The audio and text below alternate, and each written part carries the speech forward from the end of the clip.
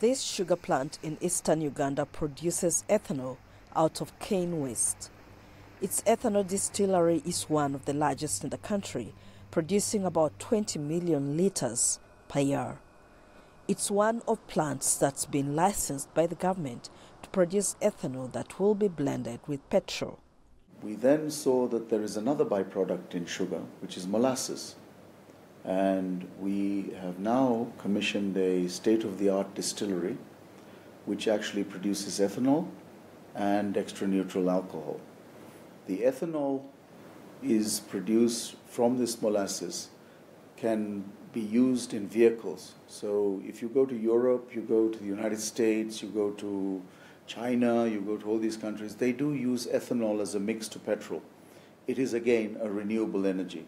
Ethanol can significantly reduce greenhouse emissions by up to 50%. Apart from sugarcane, ethanol can also be produced from other crops like maize, millet or sorghum waste.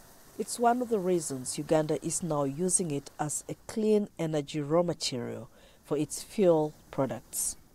Initial blending ratio will be 5%, and this is in accordance with the regulations that we enacted in 2022. We will begin with 5% ethanol blending, and we are blending PMS, petroleum metal spirit, or petrol.